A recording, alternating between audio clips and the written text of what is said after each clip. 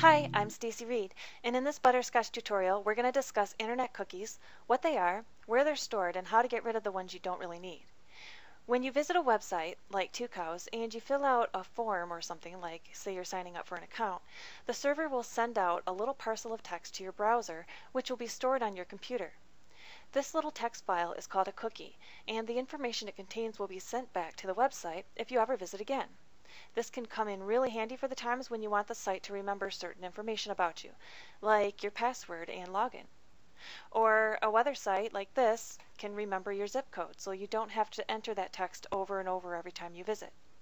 They can also store information like which banners you've clicked on, or which items you've purchased from an online store. They're really quite valuable for a number of reasons. And cookies are harmless text files. Your computer will only send your cookie info back to the same web server that created it. They don't transmit viruses or trojans, and they can't be used to get data or to view data stored on your hard drive.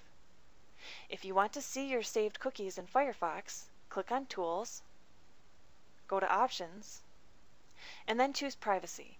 Under here, we're going to click this button that says Show Cookies.